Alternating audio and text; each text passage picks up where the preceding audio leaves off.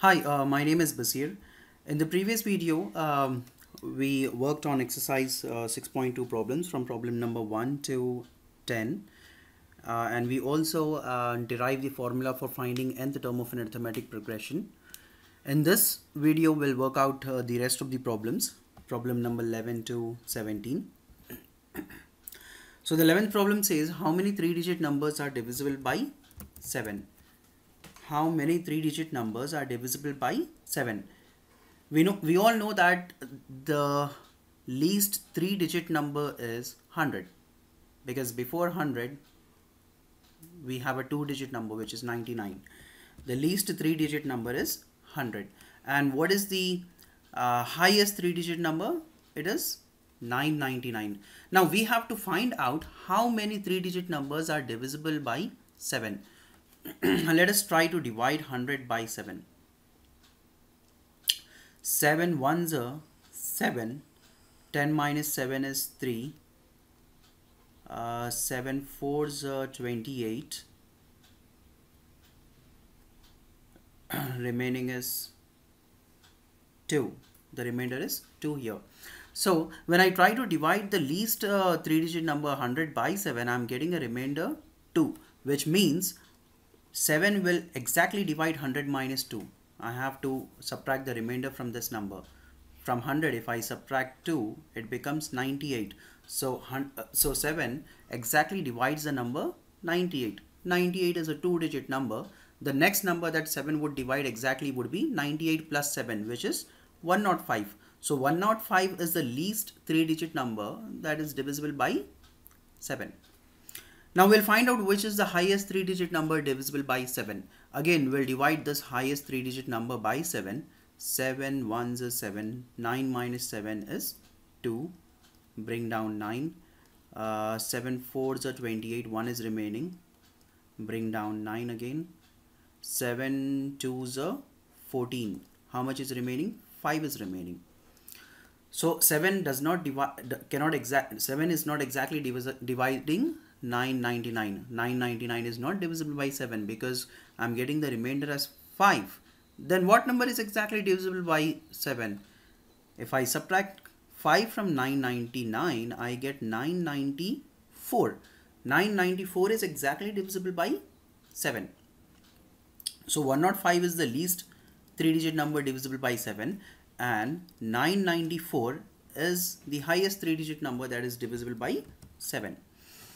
We'll try to write this in the form of a progression, arithmetic progression, which is the next. 105 is the least three-digit number divisible by 7, and which is the next number divisible by 7. I just have to add 7 here. 105 plus 7 is 112. So 112 is the next number divisible by 7. 112 plus 7 is 119. So 119 is the next three-digit number divisible by 7. So on till 994. So this is an arithmetic progression.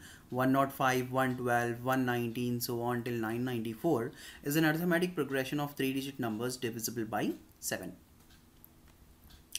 Now from this arithmetic progression, we have to find out the value of n, because we want to find out how many three-digit numbers are divisible by 7.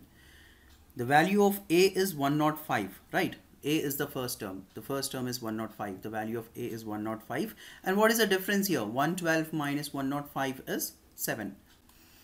We know the last term. The last term is 994. Last term is denoted by the letter L. L is nothing but same. A plus n minus 1 into d. L is nothing but as same as nth term, which is a plus n minus 1 into d. We know the value of a as 105, so in place of a I am substituting 105.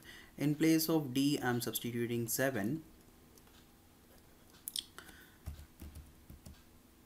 N minus 1 into 7 is equal to 994 plus 105. If I take it to the right hand side, it becomes minus 105.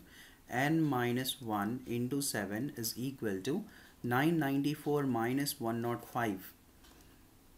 14 minus 5 is 9. 9 minus 1 is 8.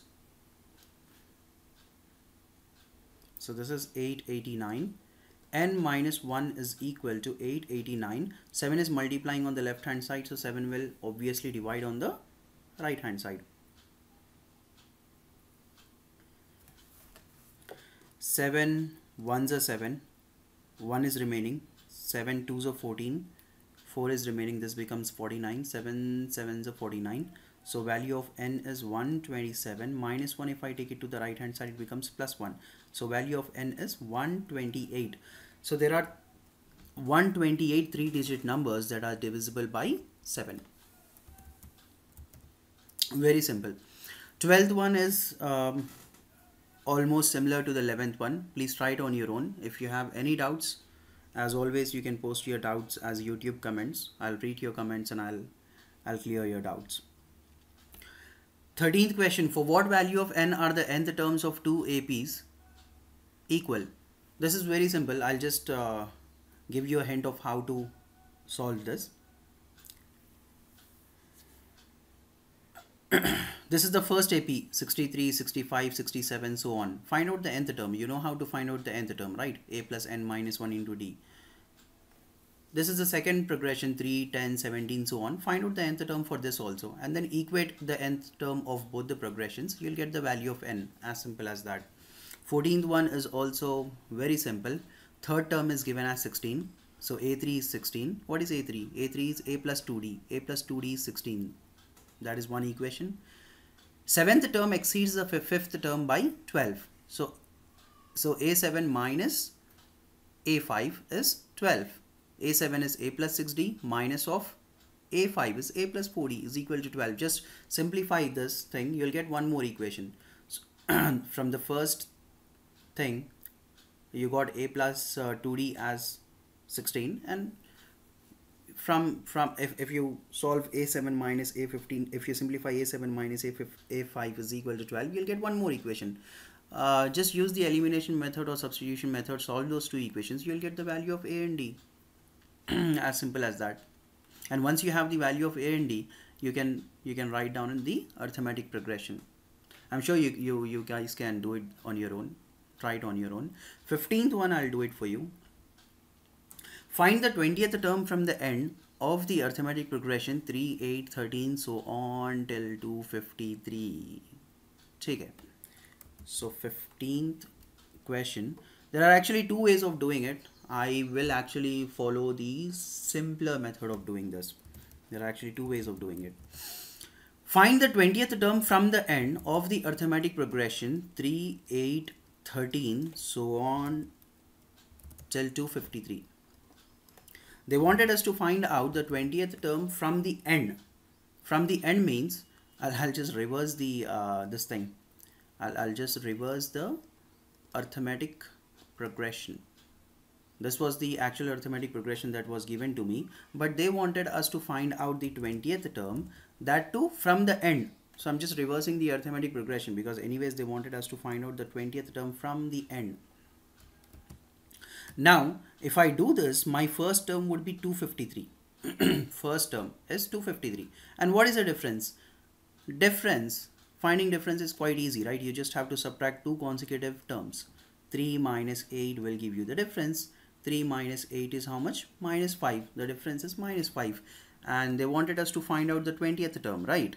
We'll just use the formula for an. What is an? A plus n minus 1 into d. So A20 will be A plus 20 minus 1 into d, which is A plus 20 minus 1 is 19. A plus 19d. We know the value of A, which is 253, and we know the value of d, which is minus 5. 253 plus into minus is minus. 19 into 5 is 95, right? 253 minus 95.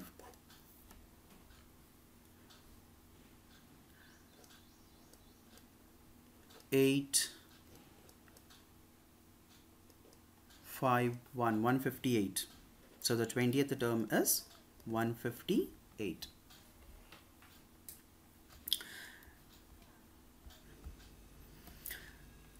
The sum of the 4th and 8th terms of an arithmetic progression is 24, and the sum of the 6th and 10th term is 44. Find the first three terms. 16th one. This is quite simple. Again, what is the question? Fourth term and eighth term. Sum is 24. Fourth term and eighth term. The sum of both of these terms is 24. And what else is given here? Sum of sixth term and the 10th term is 44. Now A4, what is A4? A4 is A plus 4 minus 1 into D, which means A4 is A plus 3D. A8, A8 is A plus 8 minus 1 into D. 8 minus 1 is 7, A plus 7D. A plus A is 2A. 7D plus 3D is 10D is equal to 24. 2, 10 and 24, all of them, they are divisible by 2. So I can pretty much cancel these numbers by 2. 2 1s are 2, 2 5s are 10, 2 12s are 24. So this one becomes A plus 5D is equal to 12. Again, I could have actually taken 2 common from the left hand side, and then 2 I could have taken to the right hand side and then divided 24. That's also one way of doing it. A6, A6 is A plus 6 minus 1 into D, which is 6 minus 1 is 5. So A6 would be A plus 5D. Same, likewise A10 would be A plus 9D, one lesser than this, 10 minus 1, 9.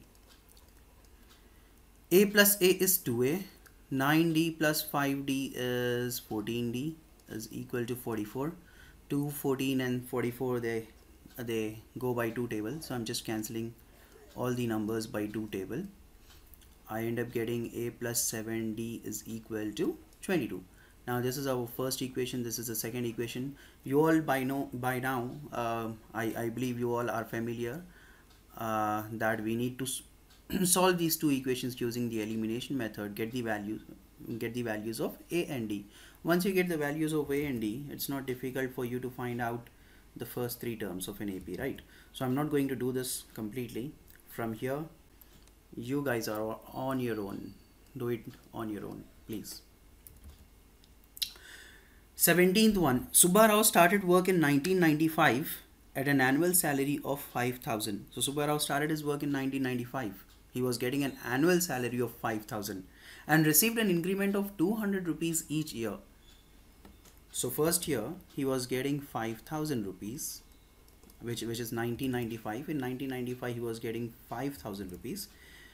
Next year he got an increment of 200 rupees, which means he was getting 5,200 in the next year, which is 1996. He was getting 5,200. In which year did his salary reach 7,000? I don't know in which year his salary reached 7,000. So let me take this as AN. Let me suppose that in nth year his salary became 7,000. He wanted to find out in which year his salary became 7,000. I really don't know in which year his salary became 7,000. So I'm taking the nth term as 7,000. I'm considering that in nth year his salary became 7,000. This is quite simple. The value of A is 5,000. The value of D is, what's the difference again? Difference between these two numbers, 200, because 200 salary is getting increased every year. AN, what is AN? AN is A plus N minus 1 into D. A value is 5,000, so I'm writing 5,000 here. N I don't know, so I'm writing N as it is. Value of D is 200. 5,000 plus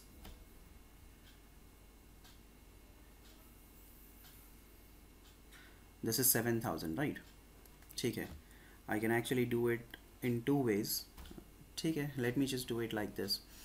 N minus 1 into 200 is equal to 7,000 plus 5,000. If I take it to the right hand side, it becomes minus 5,000. N minus 1 into 200 is equal to 7,000 minus 5,000 is how much? 2,000. N minus 1 is equal to 2,000. 200 is multiplying on the left hand side, so 200 will obviously divide on the right hand side. 200 ones are 200 tens are. N is equal to 10. Minus 1, if I take it to the right hand side, it becomes plus 1. 10 plus 1 is 11. So it will actually take 11 years for Subba Rao to reach an annual salary of 7,000. So in 1995 he was getting 5,000 as his yearly salary. It will take 11 years from 1995 for him to get a yearly salary of 7,000. So 1995 plus 11 is how much?